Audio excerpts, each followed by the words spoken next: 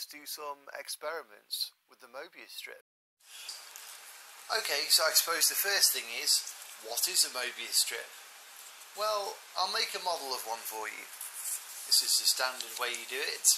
You get a strip of paper, you give it half a twist, and then you identify the ends of the paper, maybe with a little bit of blue tack.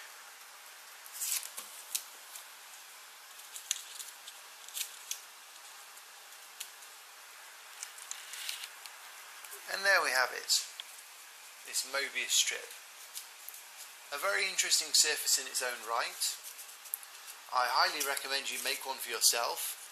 If you, for example, take a pen and start drawing on the Mobius strip, say here, and just keep drawing and keep drawing, you'll find that the pad ends up coming back to where it started from. Also, another fun exercise is to try cutting the Mobius strip down a line down the middle of this strip and see if you can guess what happens when you finish cutting.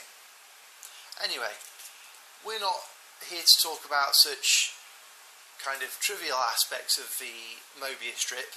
We want to investigate something new. Oh, by the way, just before I go on to it, this is just a model of the Mobius strip, really. A nicer way to represent a Mobius strip is by using one of these kind of two-dimensional diagrams which shows which parts of a surface are identified with what. The sort of technical way to think of it is something like this. It's a rectangle or a square, so that the points along this side are identified with the points along this side, but there's a twist. So point 1 up here gets stick to point 1 down here. Point 2 down here gets stuck to point 2 here. Point 3 down here gets stuck to point 3 up here. And you're supposed to think of these kind of things happening for continuous of points. Anyway, so there's the question.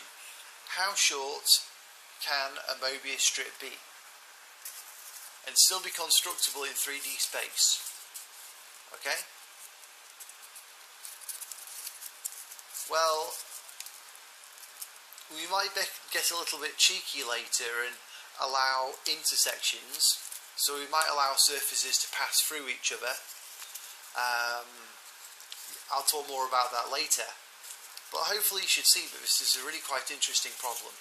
For example, we start here with this thing. It's 12 inches long, it's 1 inch wide. Can we make a shorter Mobius strip out of this? Yes, we can. How about if we just cut a quarter of it off?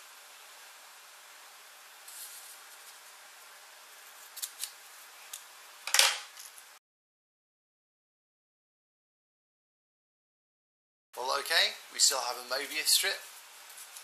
That's alright, it's looking a little bit smaller, a little bit more bended, but it's okay. Now, we can kind of flatten this out a little bit, just to give us something a little bit more familiar. If we just squash it out, you can see now that it has this kind of triangular form.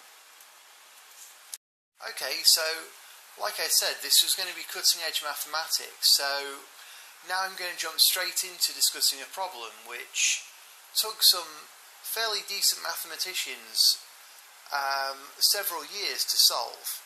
The question is, what is the shortest Mobius strip? Now, this isn't normally the kind of problem which topologists think about, because it kind of has elements of Euclidean geometry in the fact that a Mobius strip is an object in 3D space, but it also has elements of topology. And the winner of this competition will get this 3D printed Klein bottle with this metallic finish designed by Bathsheba, the famous 3D printing mathematician. So good luck.